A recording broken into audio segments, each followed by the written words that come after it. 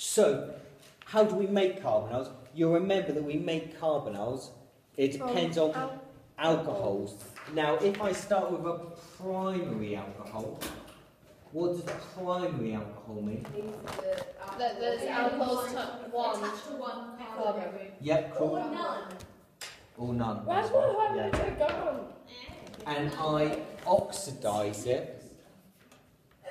So I heat With potassium dichromate solution. That's it. What else do I need? And a H2O4. Yeah, H plus. And what do I need to, if I just heat it? Distill. I distill. If I reflux, what would I make? Silic acid. Something you don't want. And you make water as well, don't you? Yeah. So, let's do an example of that. So, for example, if I started off with ethanol, which is my primary alcohol, how do I represent an oxidising agent? Square brackets. Yeah, and I only need one of those. I'm going to distill it, so I'm going to make my aldehyde.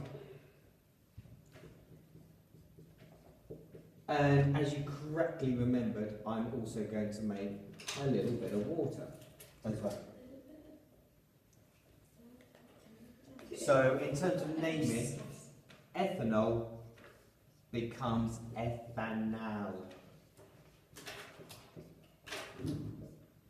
Like so. What would I see? Green. It would go green. What would it start? Orange. Orange. Orange to green. Brilliant. Is So, it O plus? When is it O plus? We do that sometime. Don't worry. You talk about benzene rings when you're incomplete. I don't really know. so that's how you would make an aldehyde from an alcohol. Remember, you have to distill it, otherwise it goes too far and gives me the carboxylic acid. If I wanted to make a ketone, what would I have to start with? Secondary. You alright if I rub this What out? about Yeah. carboxylic If I carried on heating it, it would carry on to a carboxylic acid. If you've got a secondary alcohol and you can reflux secondary alcohol. Yeah, I can. Yeah. It goes no further. What's the difference between a carboxylic acid primary and a carboxylic acid secondary? You can't make a carboxylic. I can't make a carboxylic acid from a secondary. No. Only So if I start now with a secondary alcohol. Is this when you heat it gently?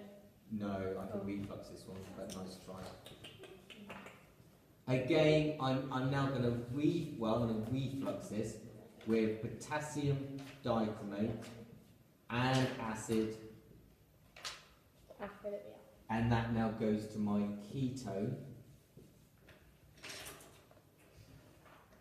So that's the key organic synthetic route. So an example of that now, if I start with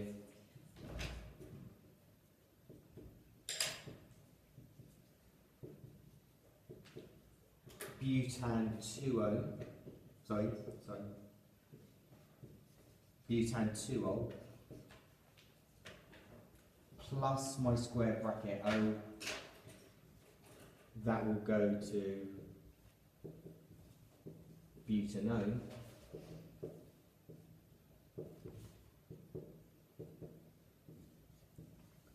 plus water.